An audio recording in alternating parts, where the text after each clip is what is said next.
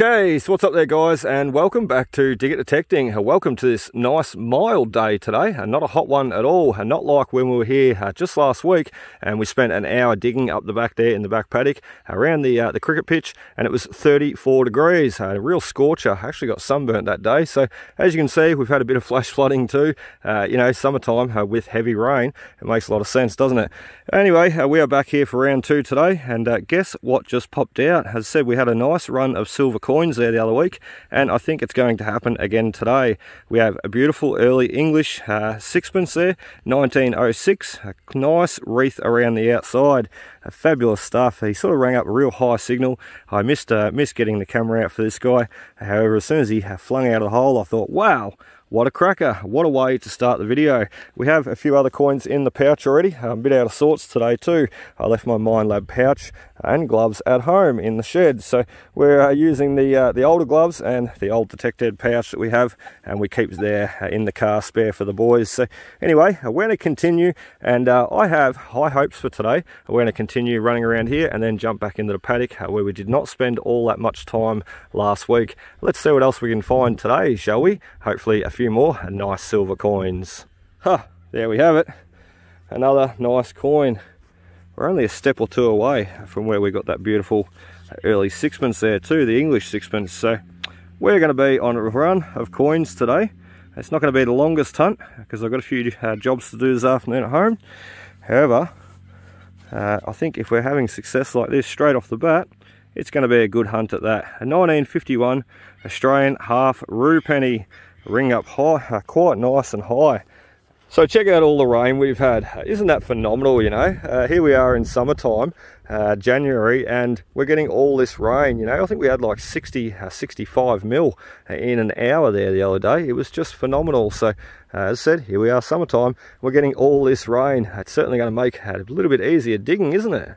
Rightio, so we're in the school grounds now, and just sort of walked over to pick up this beer can laying on the surface, which then led me to a target right below it, and we were rewarded. It was a 1920 on the Equinox there, and we were rewarded with a beautiful early Cedar Britannia, early English penny. So I said 1920, target ID numbers on the Equinox there. What a bloody ripper! A nice early English penny. As I said, everything coming out here last week has sort of been from, you know, late 18, early 1900s, sort of nothing past 1950. Very similar to the old football club rooms where we did down there a while ago and got all those wonderful silver coins. I think what we do 3 visits and we got about 40 odd silver coins, and nothing past 1950. So awesome stuff. A bit of research really pays off. So next dig, and we've got a little religious pendant by the looks. Nothing on the front there. It's got quite nice ornate design around the edge there, sort of like a wreath. And on the back there, I do believe it's got some religious markings, so need to clean him up a lot more. Found a few of these similar in the past, so not quite sure what was in the center of this guy, whether it be a picture or, you know, some sort of stone or something like a fake stone. I don't know. What a ripper of a piece though. Into the pouch, one to clean up once home, and one to show, one more to show at the end for the conclusion video. So what a ripper. Well then, this sounds good, doesn't it? 24, 25. Please let it be a beautiful silver coin. Although that nice early English silver we got there just last week, that was an absolute ripper. A silver English shilling, and something that I didn't really expect to pop out. You know, it was sort of our last dig too. I think it was our last dig, and we started the day off with a florin. So that hour that we spent here last week, we had such a good hour. I think we've been here for about an hour already today. We've got a few coins to show for it. However, not as consistent as last week. Not as good just yet, so still waiting. Oh dear, it's a silver. Tell you what, there I was just jinxing myself saying not as good as last week, and we're still on it though. We are still on those silver coins. What a bloody ripper. I don't care how big they are really, whether it be a big florin, a shilling, a little threepence. As long as I see silver, I'm like a pirate. As long as I see silver, I am a happy man. A little 1943 wheat threepence. What a bloody ripper. Let's give him a bit of a clean up on the back there, and have a look how good the condition is on the back. Oh, hey George. Wow.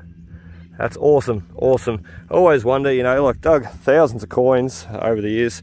Always still wonder though, you know, it never sort of wears off, that excitement of the silver coins. And it always sort of makes me wonder, you know, who dropped that a coin? You know, were they rich? Were they poor? Did they eat that night? Did they pay their rent that week? Pay their bills, you know? Especially when you find something like a big florin, 1 florin 2 shillings. That was worth 24 pennies back in the day, 24 pence. So to lose a 1 florin 2 shillings was quite a bit of money. Not something you wanted to lose. Even that little threepence there, that would have bought you quite a bit too back in the day. So I tell you what, this back corner of the paddock seems to be where it's at. A little 1943 wheat threepence coming out of that hole there. A bingo, we got quite a silent 19 really.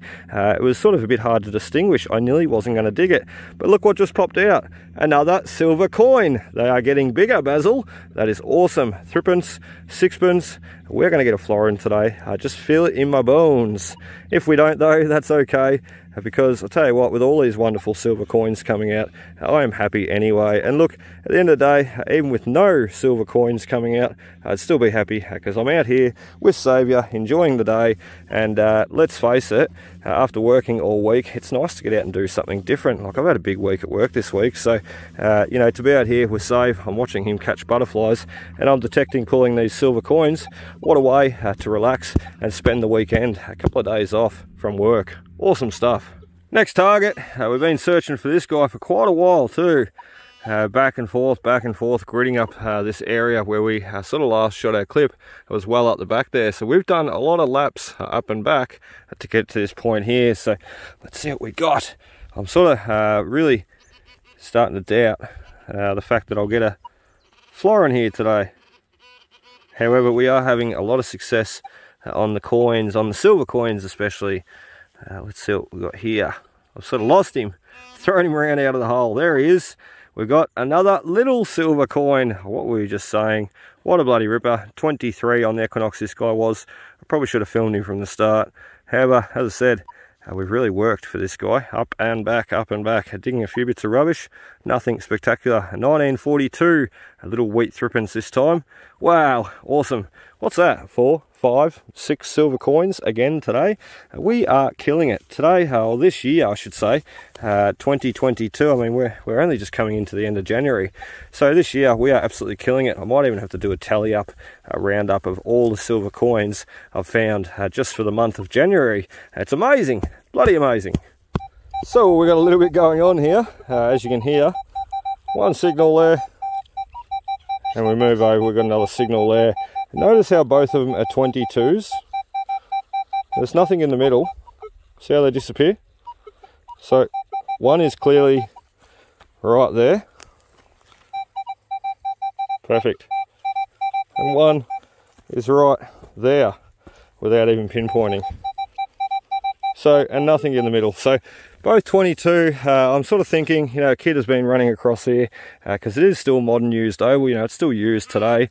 It's a very, very old oval, original to the school. However, it is still used today. So I dare say a kid's probably ran flat out across here with 2 $1 coins in his pockets and dropped them. Or maybe, that being so, with an old pre-decimal coin spill. Let's have a look. Fingers crossed. It's pre-decimal! Ha! It is too. There's one. There's a penny. Fingers crossed is sort of what I was saying, is would be older. I don't mind finding the gold coins, let's face it. However, I love finding the old stuff. The old pre-decimals is really where it's at for me. And look, I did say that I was going to unearth some $5,000 of gold coins this year and fill up that oil container. However, I do not think we're going to be able to do that much.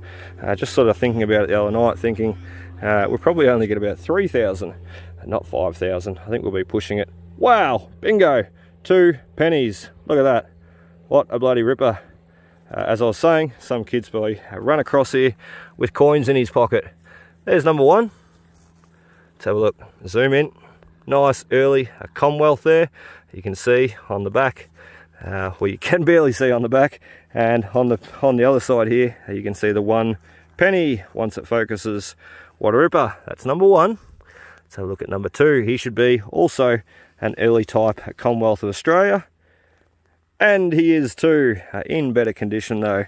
I'm struggling to wipe the dirt off these. That rain that we've had has just sort of made the dirt stick to the coins. What a ripper. 2 1 pennies in a row, and as easy as that, digging them out and saving them for future. What a bloody ripper. This paddock is the best, isn't it?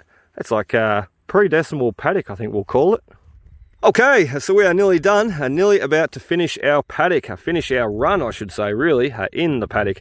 So we sort of made our way from the back corner there where that little tree is, and we've been gridding back and forth all day. Well, when I say all day, I probably mean about 2 hours we've been here. Not too bad at all. So from those tree lines there, back and forth, as I said, gridding this paddock, and we've made our way to here. As you can see, we're not far away from the next fence line. So we're to go up and back a few more runs, a few more times. We'll hit the track and the fence, and we'll call it a day. So not too much at all. However, just before we'll finish this run, look at what we got out. Beautiful little 1910 Australian threepence. I tell you what, they did not get much better than this. You know, I was really hoping for that florin today. However, if we do not find it, the fact that I've pulled out so many wonderful silver coins already, and now this guy, I just think is fantastic. So you know, to go out and get a silver in a day, I think is a good day. To go out and get 5, 6 or whatever, multiple silver coins is even better. So Edward on the back, fascinating stuff, really great condition too. This nice early coin. A lot of the early wheat threepences, or coat of arms threepences I should say, they're generally very worn, even the wheat ones too. However, obviously being in circulation for longer, the earlier they are, generally the more worn they are. So if that makes sense, the more worn they are. So anyway, really cool 1910, a little Australian early coat of arms threepence. It does not get much earlier than that when you're looking for Australian pre-decimal coins. As I stated before, everything was starting to be minted here in Australia from 1910 onwards. So let's keep going. Let's see what 3, 4 more runs. Let's see if I can nail that florin. I doubt it, but fingers crossed. So we're down near the trees now, and we've got our next target. Quite an interesting piece too. I've dug a lot of coins and whatnot out of this back paddock. However, I do not know why this is here. We've got the old shaver handle. What a ripper, what a ripper. A kind of bit of an ornate design on it too. Got the 2 notches down the bottom near my little finger, and you can see where the shaving head has broken off up the top with the remaining thread left. So awesome stuff. Maybe some kid brought his shaver here to school to have a shave with. So really cool. We've got a few shaver handles at home too. I'll probably be able to match and marry up and put on display. So he's a complete shaver in the display case. Really cool. On to the next. Okay, we've made it. We've made it to the track and to the fence. We really can't do anything on the track, of course.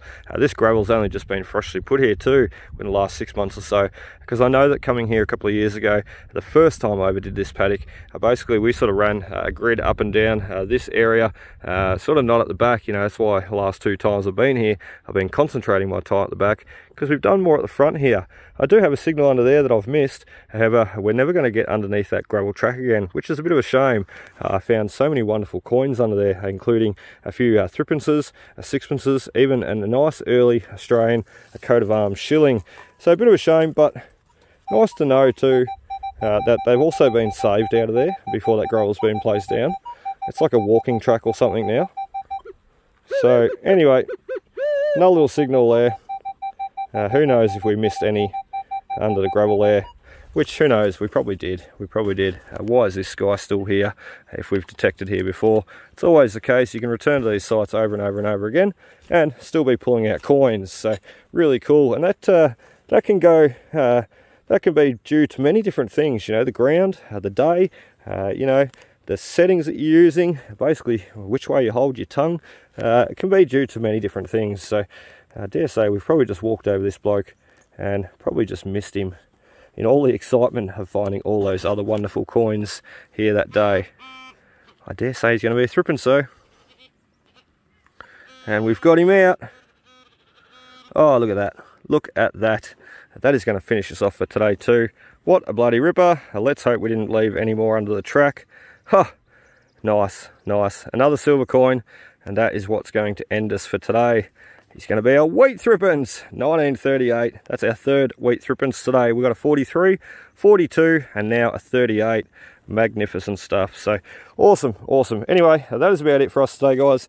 As I said, that is our last target, and we've met the track, met the fence. So we'll get back to the car now, do a quick roundup, a quick clean up of all the coins we've got out today, and shoot a conclusion, give you a look at what we've saved. Magnificent stuff. 6, 7 silver coins. I forget, I've lost count. We'll go do a count up in a minute. So anyway, we'll see you at the car. Okay, so that is about it for us today, guys. We've basically got everything packed up and ready to take you through a look at what we did today. It was not the longest day. You know, we only spent there the other week about an hour hunting here, and today we spent about 2 hours, so 3 hours all up. I'll tell you what, we've had some fascinating finds. I'll throw that video up of last week up in the top left corner. If you've not gave it a watch, be sure to give it a look, and I'm sure you will enjoy seeing all the wonderful coins coming out just like today. So anyway, I'll take you through a look at the top there, all the rubbish that we got out also and removed from the back of the school oval for the kids, starting with the beer can that we picked up, the tech screw, half the key, the old builder's ruler there, and a few other miscellaneous items, few bottle tops. And this guy actually, I will say, he was a 26, 27, and I figured he was going to be a florin. I figured that was going to be my florin for the day. However, he wasn't, so never mind. You got to dig the trash to get that treasure out. So we've got the old shaver handle here. What a bloody ripper he is. Moving down, starting from the bottom today, we've got the 3 1-cent coins, the little pendant. I dare say is a religious pendant, although he's got nothing to really identify being a religious pendant. However, he looks very similar to some of the ones I've found in the past. So jumping up, leaving the silver coins behind, I saved the best to the last, and we'll move on to the pennies here. We've got the 1922, a 1 penny there, the 1911 beside him. Funnily enough, we got a 1911, a 1 penny there last week hunting here, and pretty much in very similar condition, in cracker condition, just like that guy. So awesome stuff. When we went and picked up the beer can there, we did strike on the Britannia penny here too. So quite nice to be finding some early pre-decimal coinage here. Really, really nice, in fact, especially the sixpence down below, which we'll get to in a minute. We've got the rue penny and 2 half rue pennies below, beside, I should say. 1942, wheat threepence, 1943, wheat threepence below, 1953, sixpence beside him. This guy here we're just speaking about, the 1906 early English sixpence. Now, he's a bloody cracker. And I'll tell you what, I sort of wasn't expecting one of these guys to pop out, you know, just like the nice early English shilling there we got last week. It was quite the surprise. So 1910, a little Australian threepence there, and a wheat threepence, Australia wheat threepence beside him. A little bit later, that guy, a 38, 1938. So really, really cool. I'll just pick this one up here one more time and give you a look, because I just think he's a great coin.